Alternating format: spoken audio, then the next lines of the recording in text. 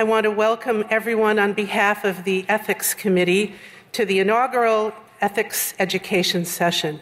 We have a great program. We're going to start with our first tribute to Dr. John Raffensperger that was created by Dr. Marco Roinitza and Elliot Pennington.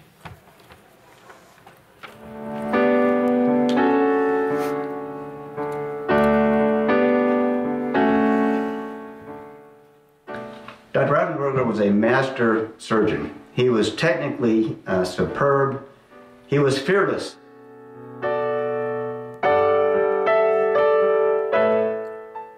And I always felt that I was admirably trained by a master technician and a master diagnostician.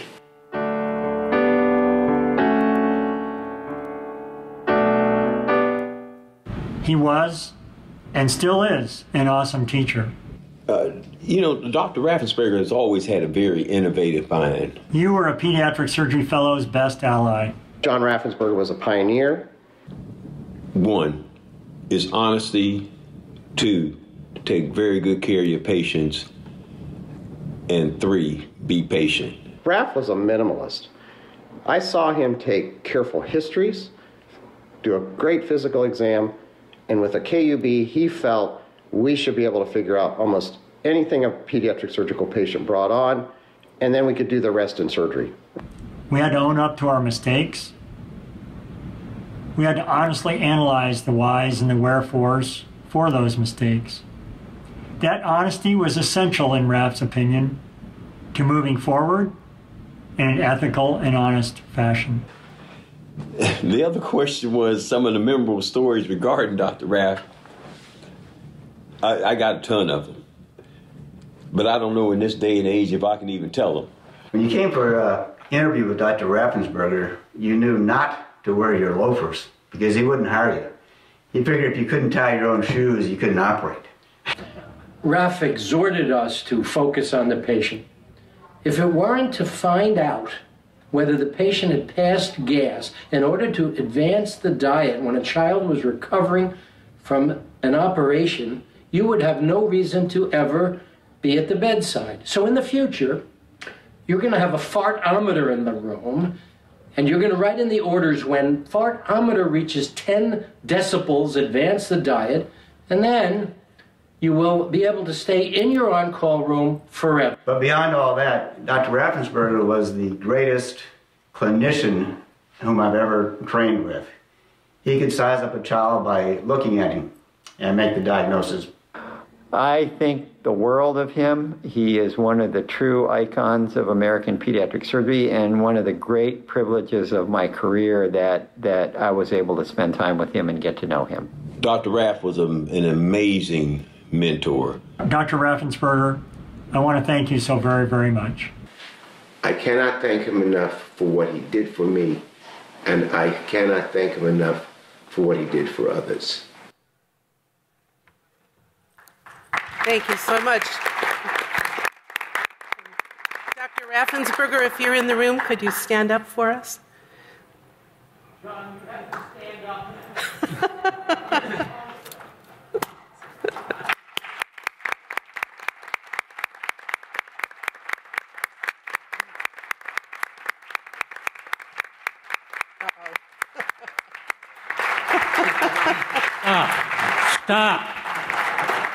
Stop and sit down.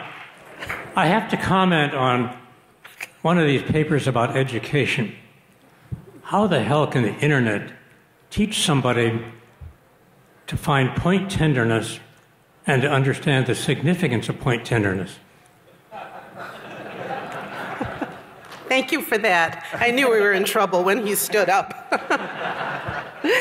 We have a special tribute to Dr. Aviva Katz, who is the heart and soul of the Ethics Committee. Dr. Mindy Statter will present this tribute.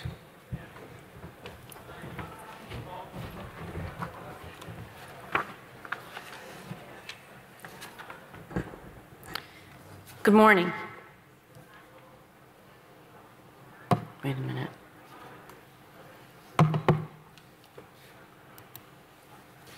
How do we advance this? Oh, okay. Aviva was a native New Yorker, born in Brooklyn. She received her MD from Mount Sinai, started her general surgery training at Beth Israel Hospital in Boston, and then completed her training at the University of Buffalo. Aviva and I were fellows at the University of Michigan C.S. Mott Children's Hospital under the mentorship of Arnold Koren. Aviva and I were the first 2 female trainees in pediatric surgery at U of M, and our sisterhood began there. While in Ann Arbor, she met the love of her life, Daniel Weiner. Aviva and Daniel were married in 1995. Aviva's first academic and clinical appointments were at Jefferson Medical College and the Alfred I. DuPont Hospital for Children in Wilmington, Delaware. While in Delaware, she welcomed their 4 children, Sam, Gabe, and the twins, Hannah and Shoshana. Aviva was subsequently recruited in 2006 to the University of Pittsburgh. While an attending surgeon at the Children's Hospital of Pittsburgh in 2012, she earned a Master's in Arts degree in bioethics. Aviva defined her academic and research niche in ethics, clinical ethics, ethics education, and research ethics. As an ethicist, she became a leader at the institutional, national, and federal levels. At the University of Pittsburgh, she was the director of the Consortium Ethics Program and core faculty in the Center of Bioethics and Health Law. Aviva was a certified IRB professional and vice chair of the Institutional Review Board. At the national level, she was the past chair of the AP Committee on Bioethics and past chair of the Ethics and Advocacy and Family and Community Relations Committees of this organization. She was appointed to the Health and Human Services Committee on Human Research Protection in 2016. Aviva was posthumously awarded the 2019 American Academy of Pediatrics William G. Bartholomew Award for Ethical Excellence. She was a fierce advocate for children. She executed leadership with grace and thoughtfulness and truly allowed all voices to be heard. She was a loving wife to Daniel and a loving mother to Gabe, Sam, Hannah, and Shosh. Despite the self-doubt that she shared with me at times about being able to do it all, Aviva embodied work-life integration. She was passionate about family, pediatric surgery, ethics, and travel. And she was passionate about figure skating and ice dancing. The Aviva Katz Trophy is awarded by the Pittsburgh Figure Skating Club, and the first recipient was presented the trophy by Aviva's girls, Hannah and Shosh. Aviva was a brilliant ethicist, compassionate and empathic pediatric surgeon, loving wife and mother, and dear friend. She had a quick wit and a sense of humor that I so cherished. She was courageous throughout her illness. Her son Sam had his head shaved to support pediatric cancer research through the St. Baldrick's Foundation. Aviva passed away on January 17, 2018. She lived her life with purpose, which should resonate with all of us as pediatric surgeons. What we do matters to people other than ourselves. There's a fundraising campaign to establish an endowed ethics program at the Children's Hospital of Pittsburgh, and tax-deductible donations can be made at this web address. Thank you.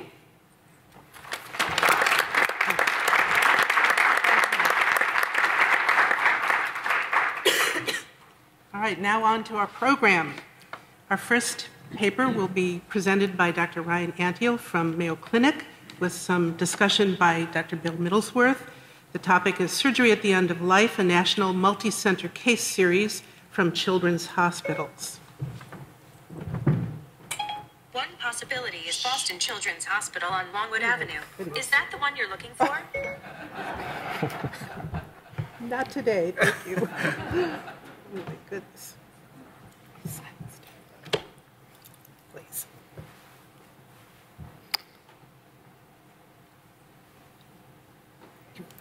Would somebody put Dr. Antiel's talk up on the...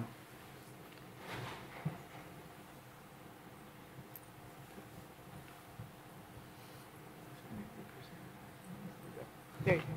That's the last slide. Yep. Can we start it from the beginning? Slide 1, please. Thank you. Good morning, and thank you for this opportunity to present. Pediatric bioethics is often focused on ethics at the beginning of life, not the end. Yet unfortunately, tragically, for many children, the beginning and end of life are often too close. So what role do we, pediatric surgeons, have in the end-of-life care? couple points I want you to take away from this is, one, you cannot die at a children's hospital without undergoing surgery. And second, pediatric surgeons play a pivotal role in pediatric palliative care. The data I want to show you comes from over 1.6 million hospital admissions over about a year-and-a-half range from 47 different US hospitals, all part of the PHYS database, the Pediatric Health Information System. Using ICD-9 codes, we were able to identify the volume and variation of surgical procedures that children had in their terminal hospitalization. In addition to describing the volume and variation, we applied an interesting application where we analyzed the alleged purpose of the surgery, the typology, if you will. We had 7 categories, including hardware, rescue, exploratory, biopsy, congenital cardiac, congenital non-cardiac, and resection. Of these 1.6 hospitalizations, there were just over 12,000 terminal admissions during this time span. Of these, 93% of these admissions, the children underwent a surgical procedure during that final hospitalization. Interestingly, the age was very early, 0.3 years, with the interquartile range going from birth up to 6.7 years. The average length of stay was 7 days, with the range of 2 to 26 days. And the median cost per hospitalization was around $51,000, again with a wide variation in the range from 17 to 186, looking at the interquartile range. Not unlike pediatric surgery generally, we do a few procedures a lot, and we do a lot of procedures very few times, and that certainly applies in end-of-life settings. The most common procedures on the left of the graph were, perhaps not surprisingly, ECMO cannulization, chest tube placement, lung incisions, gastrostomy tube placement, and finally, tracheostomy.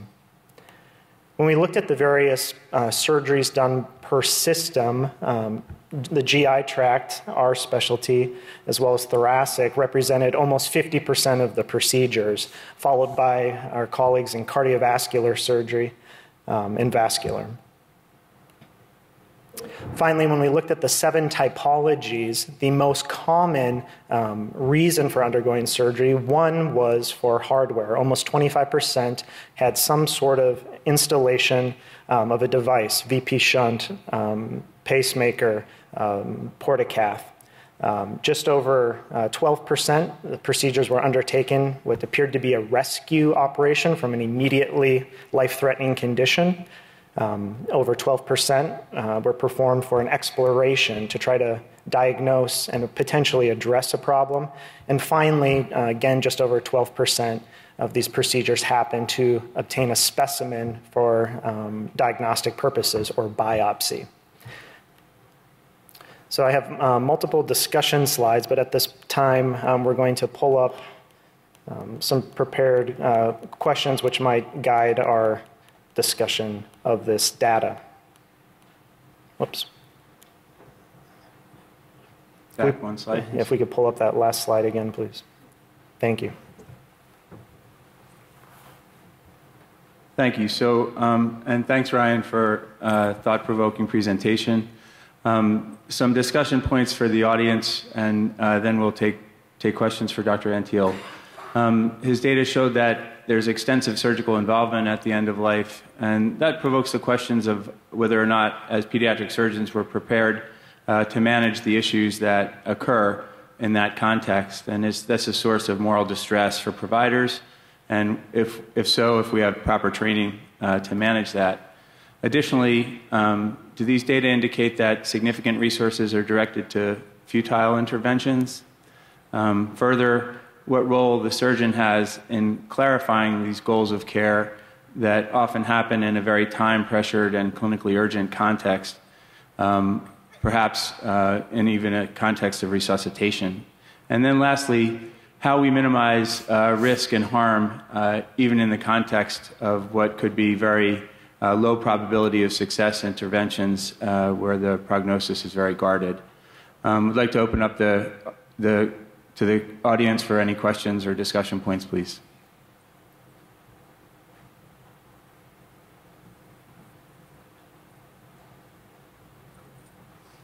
Hi, very nice presentation. I'm Tim Lautz from Lurie Children's in Chicago. We presented some similar data on this in a smaller subset of patients who had a malignancy diagnosis and found comparable results. That was at the meeting here last year. One of the things that we struggled with was how do you distinguish between patients who came in with terminal diagnoses and underwent procedures versus patients who came in for an operation where you wouldn't expect them to have a mortality who died from an operative-related complication. So did you make any attempt to distinguish that by looking at admission type, whether they came through the ER, what day of the hospitalization the procedure was performed on, anything like that? No, we didn't look at underlying diagnosis or route of admission. It was simply which hospitalizations ended in a death. Obviously, there's a variety. We can imply some of them. Obviously, most easy are, for example, the congenital heart and GI anomalies that were performed. But there were routine common procedures as well, appendectomies, for example. And so it's obviously not clear in what was the context of which that surgery took place in. One of the limitations of these large databases. Thank you. Kathy Hunter, Lurie Children's Hospital, Chicago. Just a very, very thought-provoking presentation. Thank you for that.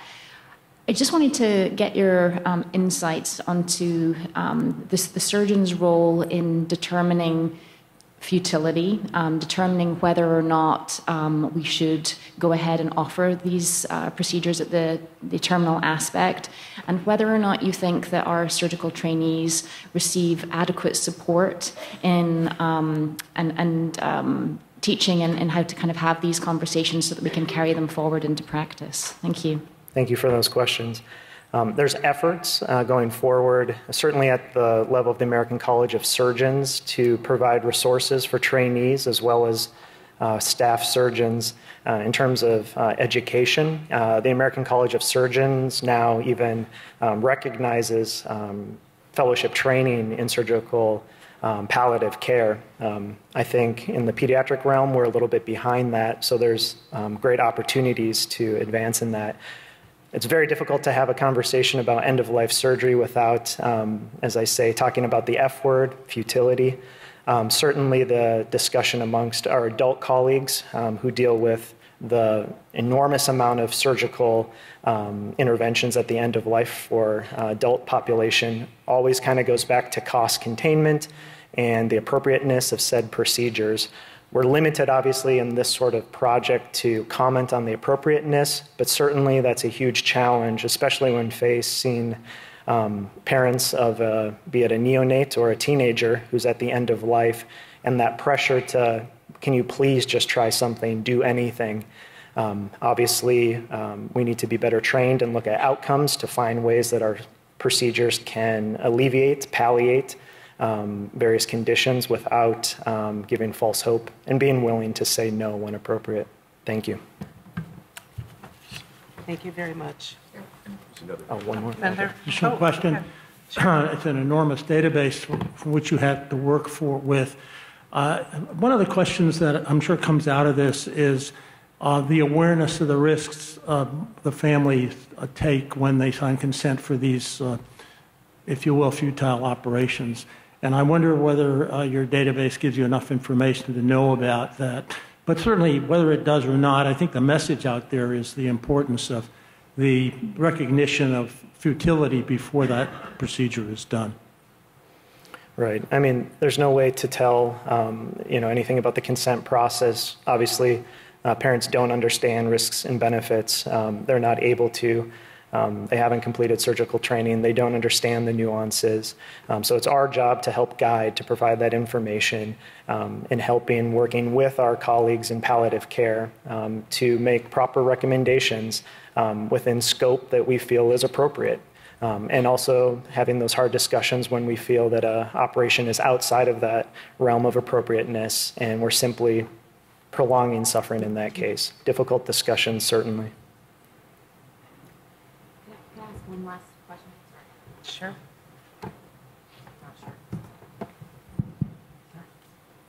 Ryan, I know you're a surgical trainee, and perhaps one of the things that I wanted to ask you was about use of language. In the ethics world, as you probably know, there are differing opinions on whether to truly use the word futile.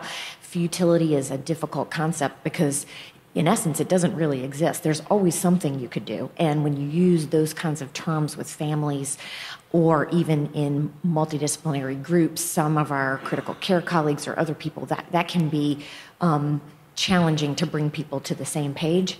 And using words like goals of care and talking about doing things for the patient rather than taking away sometimes is a more useful approach. What is your perspective in surgical training about how you have that kind of language at your disposal? Sure. Certainly this is part of the hidden curriculum, right? There's not a lot of formal training that goes on in this regard. And so we see examples by mentors who do it well and who do it not. As pointed out, there's terms such as futility, which aren't helpful in these discussions for families, even for us. What does it mean? But rather, one's willingness to engage in conversations about what are your goals for care for your child? How can we help them? And which of those goals might surgery be able to further? And which goals can we help you with that surgery is not an appropriate way to achieve that? So I think framing and communication are key, and more efforts to train individuals like myself, general surgery residents and pediatric surgery fellows will be important because the numbers speak for themselves. This is something we will face and face frequently. So developing that sort of competency will be important, just as developing competency in critical care, nutrition, these other aspects of what we do. Thank you so much for a very thought-provoking presentation. Thank you. Okay.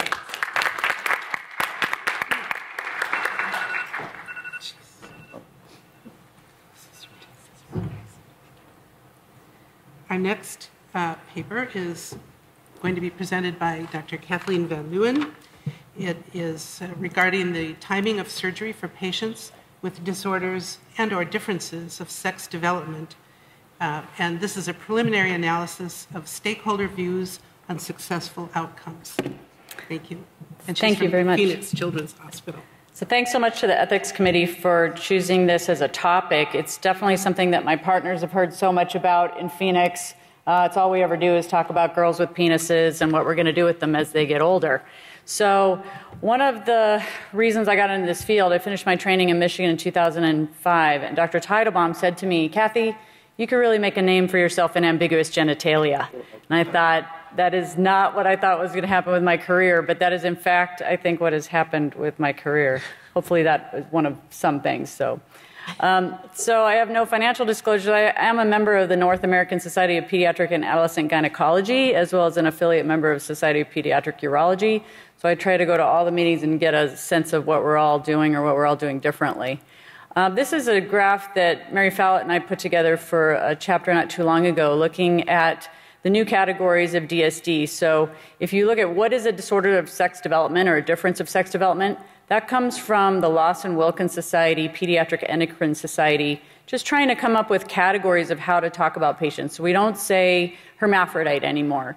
We didn't say intersex, but I can tell you that is absolutely coming back. So DSDs are congenital adrenal hyperplasia. You guys are used to XX females, so that would be called a 46XX DSD. There's 46XY DSD, which is androgen insensitivity. There's several different kinds.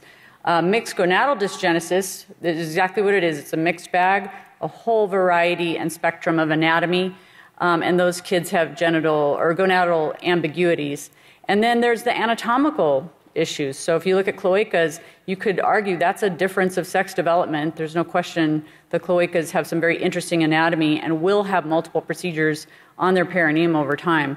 The teenagers come to us with MRKH or vaginal agenesis, and we're taking care of those kids in Phoenix. So I would argue that pediatric surgeons, since we have abilities to take care of all of these things and they're all overlapping, we have a lot that we can bring to these patients.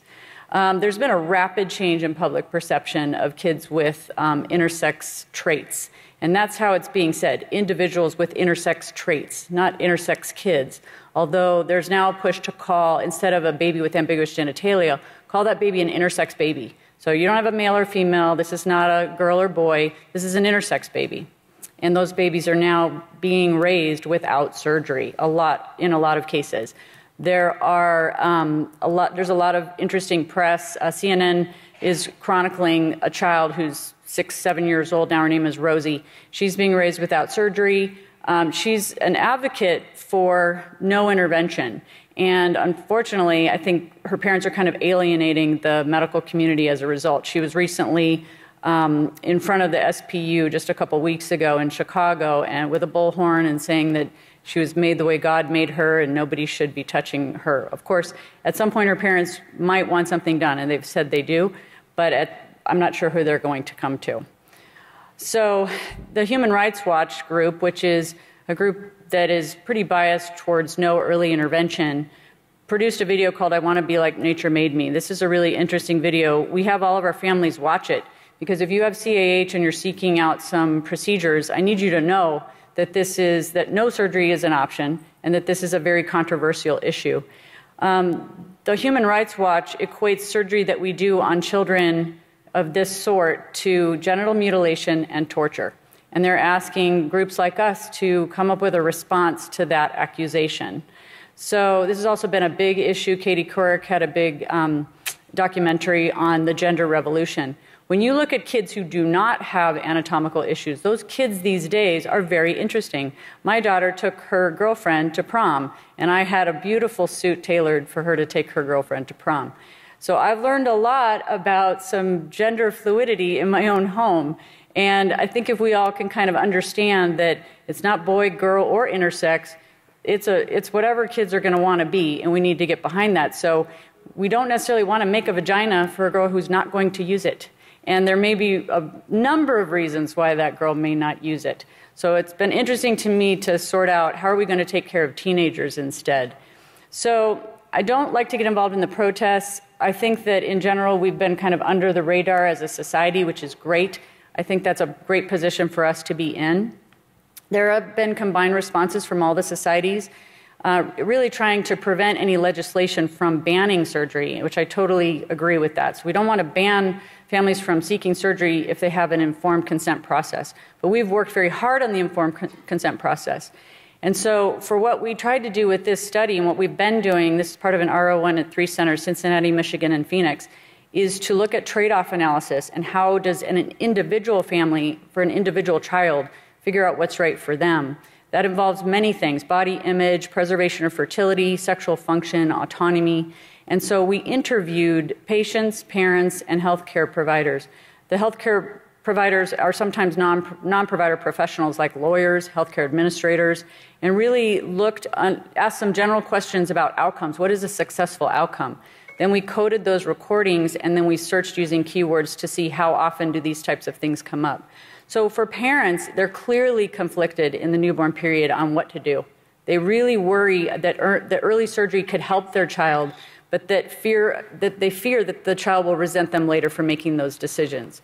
For the patients themselves, it turns out that they're pretty comfortable with their parents making decisions for them, especially because in our cohort that we're interviewing, they know their parents were very thoughtful about it, so they don't have regrets.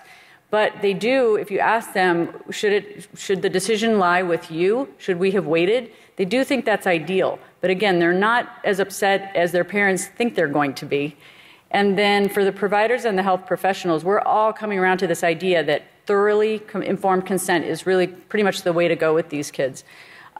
We want to be able to give them autonomy, and we want to defer surgery in the absence of medical need or medical necessity. But remember, if you defer surgery in a child with a urogenital sinus, you'll have to train that baby girl how to potty train with a penis. And so we've learned how to do this. There are books that we can show them, there are resources, but it's a brand new world. So in conclusion, it's a lot of information, I understand, but there's a wide range of diagnoses for these patients. Some of them need to undergo reconstruction in the newborn period. Many of them will undergo reconstruction in the teenage years. And they want autonomy. The parents express conflict. The providers understand the importance of an informed consent process. That process is lengthy. That takes several years. Our ongoing research is looking how to provide tools to help these families with the trade-off along the way, the trade-off analysis along the way. One of the big things we do in Phoenix, we have multiple parties throughout the year where we get all the families together. I think what's going to happen is the teenagers are going to teach the younger kids what they want, and then they're going to come to me, and I'm going to provide it. Thank you so much for the collaboration of the different teams in Cincinnati and Michigan. Thanks to my wonderful partners in Phoenix for allowing me to talk to them about this all the time. And thanks to Dr. Koren, Dr. Herschel, and Dr. Teitelbaum for letting me embark on this part of my career.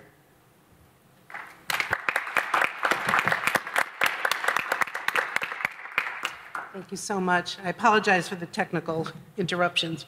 But Erin. Yeah, thanks so much. Kathy, would you mind seeing if we have one more slide that was the discussion slide on that same presentation. Thanks so much. I just wanted to say I really respect your approach, and I love the real honesty with which you approach this and the example of the patient-family parties that you're having. You're really the perfect person, I think, to bridge that gap between or sort of where this advocacy is between the medical world and the patients and families, which is adversarial for sure right now. And I put up a couple of discussion points. We'll see what kind of time we have. One of these that I'm interested in particular is how do you help parents make the decisions in terms of the language that you use for informed consent. We think about that always in a parent decision-making situation. It's a surrogate decision that the parent is making on behalf of the child. Do you tend to frame that more as what is in the best interest of this child or as avoiding harm? And certainly I welcome others' thoughts on that as well. So we don't usually get a lot of people claiming that we're going to cause any harm. I think that's in the public realm, it seems like that. But in the actual office or in these parties, they know us really well, and they know there's no way we would harm them, so they trust us a lot. I would say that the way we use our language is to tell them lots and lots of stories. So I've been doing this now for 15 years. I think it took that long so I knew enough patients, because this is rare, right? So you don't really get a chance to know how people are, who they end up dating, or how it all works out. So we tell a lot of stories about other patients, and that helps them make decisions about if they want to wait or not. I will tell you, I do also run the prenatal program in Phoenix, and the prenatal DSD patients now come to me already telling me that they're not going to do surgery.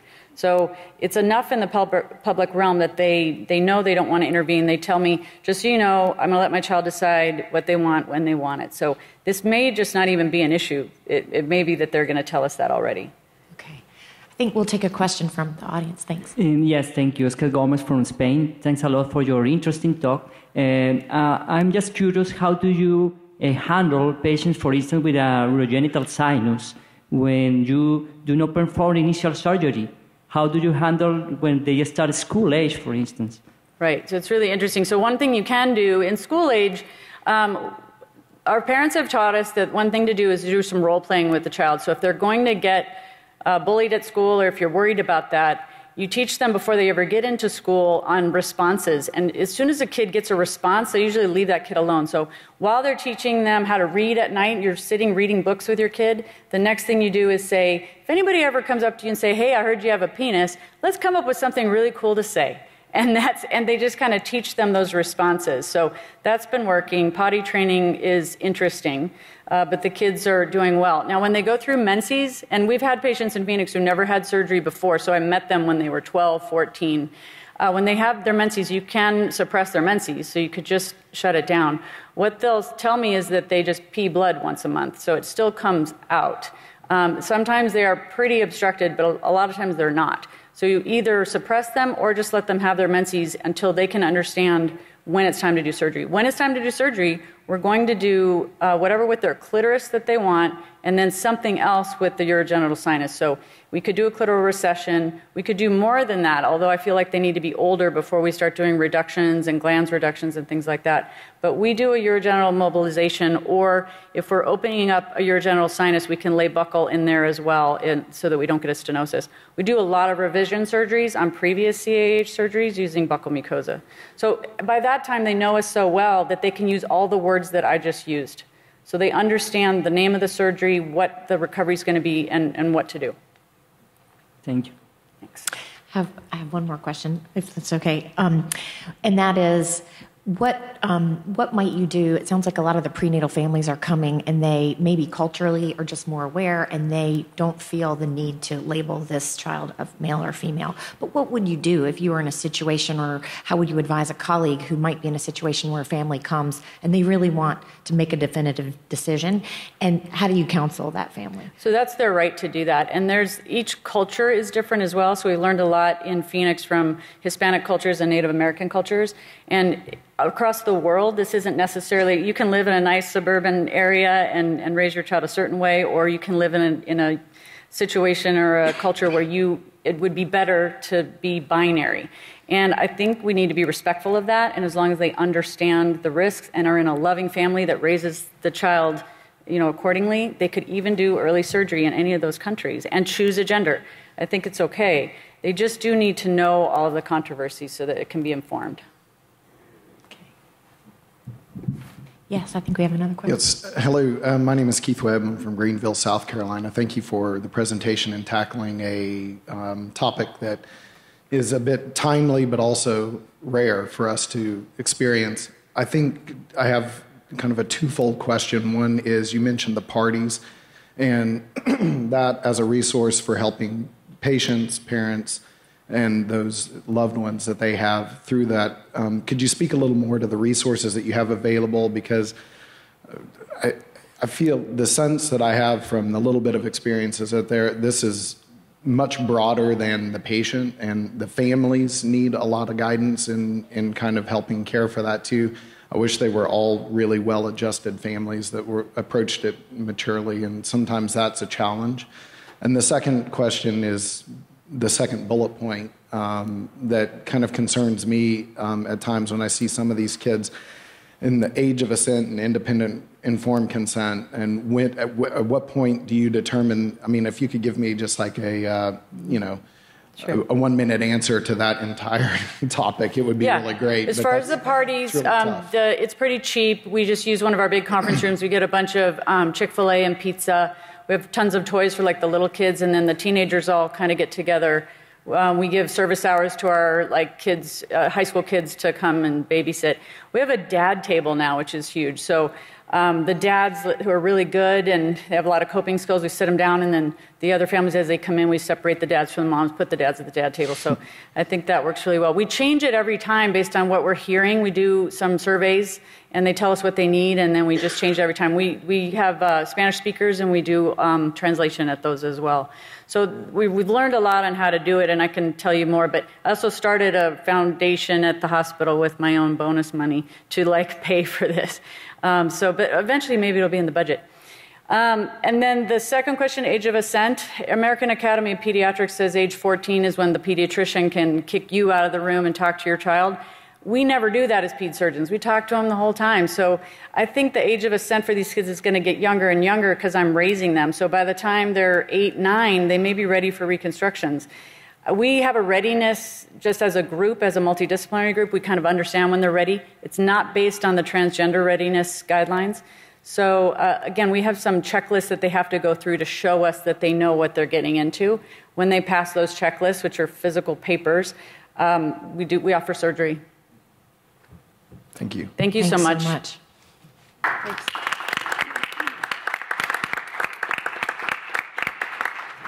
And our final presentation will be the ethical aspects of organ procurement from children born with anencephaly. And the abstract was submitted by Dr. Oliver Münsterer, but will be presented by Julia Mildenberger, who's a senior medical student from the Faculty of Medicine in Johannes Gutenberg University in Mainz, Germany. Good morning. Thank you for the opportunity to present a case on the ethical aspects of organ procurement in anencephalic newborns. Anencephaly is a relatively common condition affecting 1 out of 1,000 pregnancies. Also, exceptionally rare cases have lived up to 3 years. The most affected babies die after a few days. While the brainstem is generally intact, anencephalics have per definition no cerebral cortex or conscience. One of the main issues is that the standard brain depth criteria cannot be applied to anencephalics. In 1961, the first kidney, and in 1987, the first heart from an anencephalix was transplanted. Also, over 100 successful transplantations were reported. There is still no relatable data about the success rate of DCD in anencephalics. However, in the last 50 years, only 70 articles about that topic were published on Medline. Since 30 years, interest has ebbed off. In our interdisciplinary prenatal care clinic, we saw a young couple pregnant with a fetus with anencephaly who expressed interest in donating the baby's organs postnatally. This led to a heated discussion among all disciplines. In this situation, it appears that different ethical concepts clash. In utilitarianism, one would argue that allowing organ procurement from anencephalics would provide the greatest good to the greatest number of individuals. From a deontological aspect, explanting a still beating heart from an anencephalics would imply to actively end that individual's life. This leads us to the basic questions whether anencephalics should be considered as persons and how do we define a human. But according to the Cartesian dualism, anencephalics should be not considered as human beings. But in fact, what makes us human? A certain chromosomal endowment, the potential to develop a conscience, or a beating heart? Interestingly, the most vocal supporters of organ procurement and anencephalics are still the parents. Through new techniques in medicine, there are maybe some new solutions to make organ donation and anencephalics possible. Perhaps better monitoring can define the point where the heart stops beating but the organs are still harvestable. Perhaps ECMO cannulae can be placed preemptively, or alternatively, we can define specific criteria for organ procurement and anencephalics by law. One of the main criticisms is the slippery slope argument. If you're allowing organ procurement from anencephalics, what is about the other brain malformations or serve brain injuries with brainstem function or other newborns with other lethal conditions? Back to our case. Unfortunately, we couldn't reach a consensus, so the parents decided to terminate the pregnancy. In conclusion, organ donation from anencephalics has the potential to ease the pediatric organ shortage. However, multiple aspects need to be considered. Parents are still the prime protagonists in organ donation from anencephalics. A revival of this discussion, with the inclusion of new innovative ideas, may revive the possibility to perform organ procurement from anencephalics or newborns with other lethal condition in future. Thank you.